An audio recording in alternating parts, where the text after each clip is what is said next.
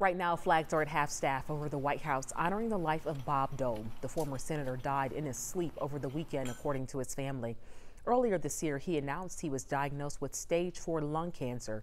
The World War II veteran was known for willing himself to walk after he suffered paralyzing war injuries in Italy.